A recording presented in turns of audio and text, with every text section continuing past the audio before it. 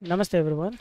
In this video we are going to do analysis on a beam of square cross section. Let's go for static structural, drag and drop it into the project schematic. Engineering data is defining steel as the default material. We will use the same. Go for geometry, right click on it and select space claim geometry. Wait for some time for the space claim user interface to load. Once the interface loads, select rectangle option from here, click at the origin and then fade 10 enter from the keyboard for dimensions. Now press escape, choose pull option, highlight the inside area of this square, click and drag, and before leaving the left click button, enter 100 enter from the keyboard. Now that the geometry has been defined, I can close this tab and I will see a green rectangle in front of geometry, which means geometry has been defined. Now we need to right click on the model workspace and click on update. Wait for some time till it updates. Once it is updated, you will see an interface like this. Model space will also show a green tick mark. Now right click on the model workspace and click edit. Wait for some time till design manager loads up. When the design manager loads, it will look like this. Click on the fit, zoom to fit button or press F7 from the keyboard. You will see the object that we have drawn. Mesh for that has already been created. You can go on to change the sizing of the mesh by clicking here. We'll just go ahead with the coarse meshing.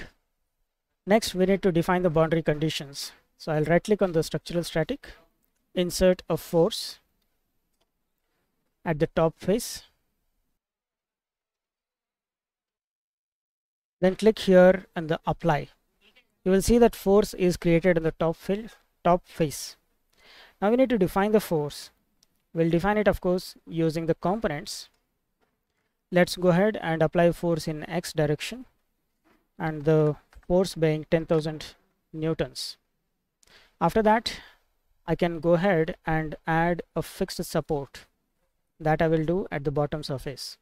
Select the bottom face, click apply here in the geometry. It will be shown here. We can see that the force and fixed support both have been added. There is a green tick mark in front of them, meaning they have been added correctly. Now that the boundary conditions have been defined, we need to select what results we want to analyze. So click on solutions and choose whatever results you want to calculate. So we will go with total deformation, von Mises or equivalent strain, and von Mises or equivalent stress.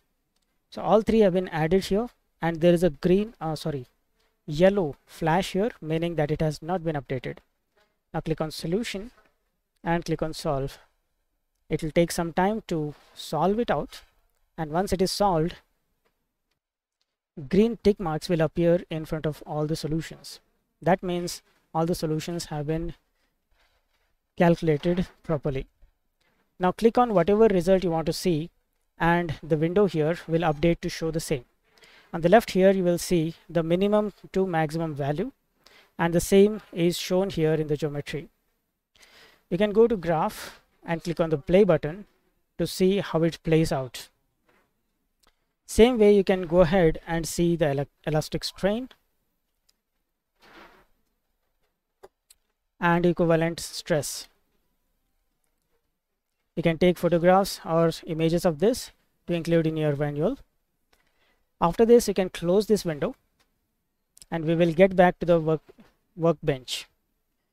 Here you can see all the seven steps are showing a green tick mark in front of them, which means that it has been calculated properly.